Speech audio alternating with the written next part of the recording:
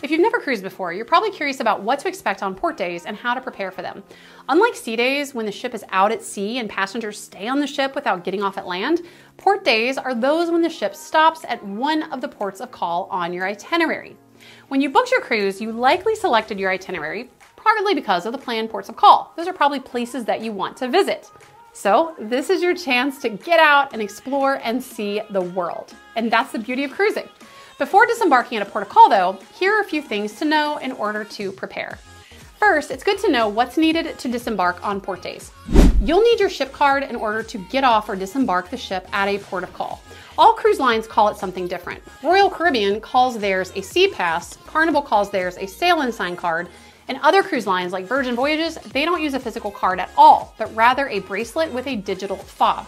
Ship card is generally used as your stateroom key, and it's also used to make purchases and to charge to your stateroom account during your cruise. Now, you will not be allowed to get off the ship without your card getting scanned, because this is how the cruise line keeps track of which passengers are on and off the ship at any given time. Cruisers generally won't have to go through any scanner to exit the ship. The security crew will simply scan your ship card and allow you to disembark. Most ports do not allow cruisers to take food off the ship unless it is in its sealed original container, like a packaged granola bar, for example. Now let's talk about the documents that you're going to need to get back on the ship. While you generally only need that ship card to exit the ship, you'll need the ship card and identification to get back on. Now in some cases, like with the cruise line's private islands, you may only need your ship card. If this is all confusing though, don't fret. The cruise line will almost always make announcements on port days, notifying cruisers of what you need, and it never hurts to always have identification with you, regardless of even if it is a private island. If you're traveling with children, their ship card and birth certificate, original or copy, are generally acceptable for embarking back on the ship on port days. Now, because passports aren't always needed to cruise, you may not have one.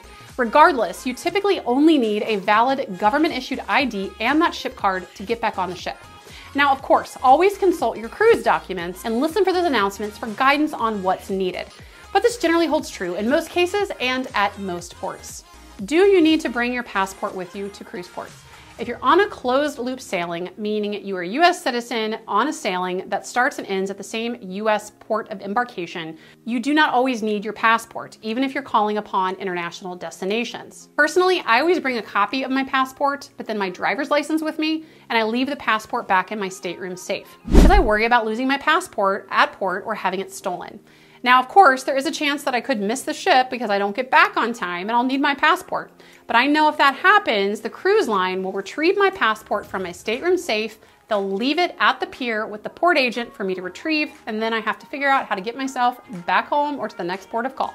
But before you even get off the ship, let's back it up a little bit and talk about preparing for disembarkation on port days.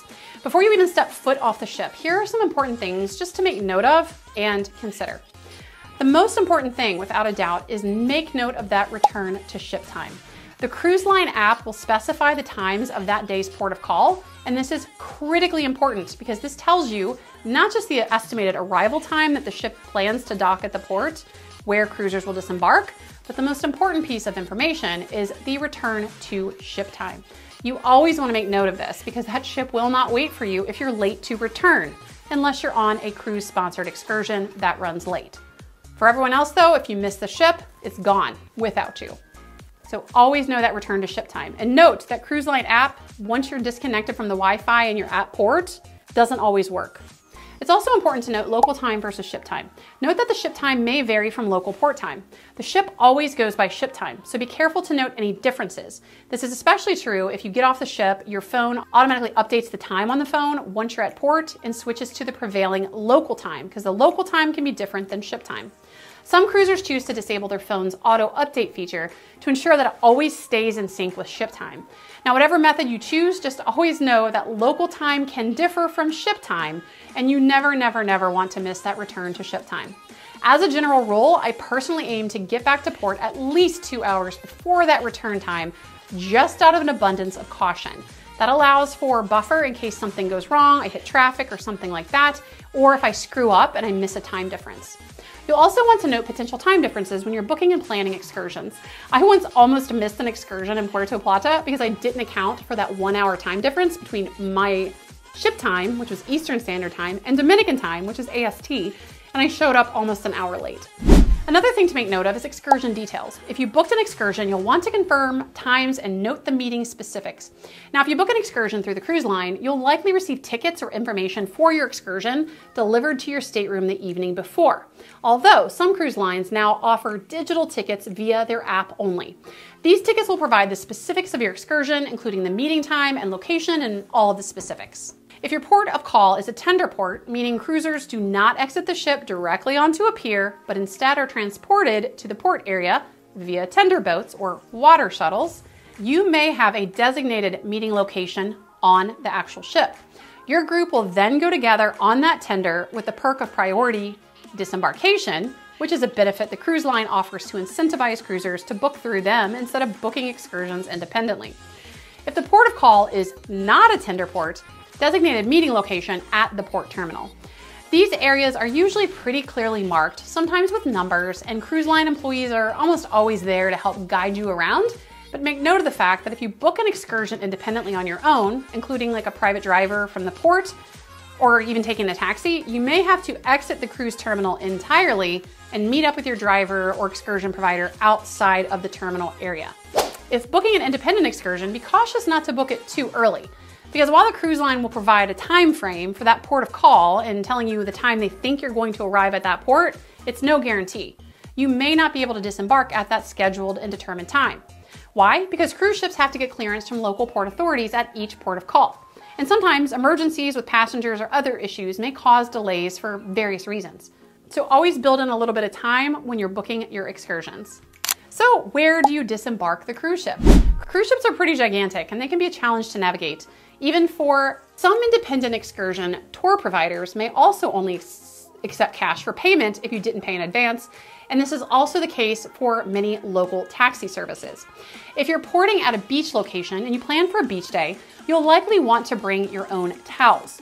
The great news is that the cruise lines do provide beach towels, but you'll want to make sure you grab those before you disembark the ship, as not all cruise lines give them to guests once you're off the ship. Royal Caribbean is the exception. They very conveniently have a location where they give out towels right off the ship after you disembark, but most of the cruise lines do not. So you want to make sure you have those towels before you get off the ship. Now let's talk about the process of getting back on board after a port of call. As noted before, you'll need your ship card and your government ID to embark the ship at the conclusion of your port day.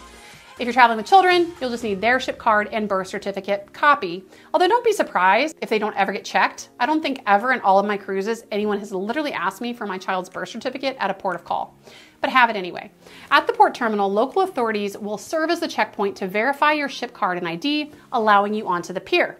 Once you return to the ship itself, cruise line security will scan your ship card to allow you back on board. If you bought alcohol at the port, which is a common occurrence since it's duty-free, the cruise line will temporarily confiscate it for you at this point. But don't worry, you'll get it back upon final disembarkation or the last night of your cruise.